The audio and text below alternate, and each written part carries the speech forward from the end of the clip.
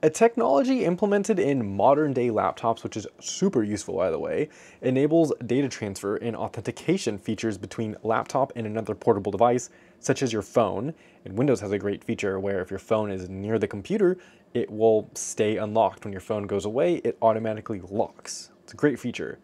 And it can be between laptops and another portable device, and it's a very close range. So if it's a very close range, what is this called? Well, I don't know what these other options are, except for Wi-Fi. Wi-Fi is 802.11 radio frequencies where devices can communicate on the same network. IoT stands for Internet of Things, and it's more of just like a thought process of technology. The WiMAX, I have no clue what it is, and when I looked it up, I got different things. So that's not going to be our answer.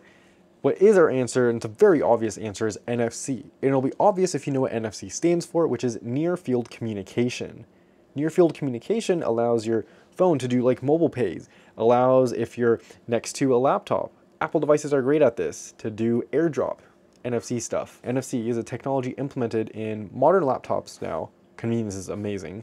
It enables data transfer, authentication features like for Windows, and between the laptop and another portable device. I'm using like laptop or tower and your phone as an example, but it has to be in very close ranges.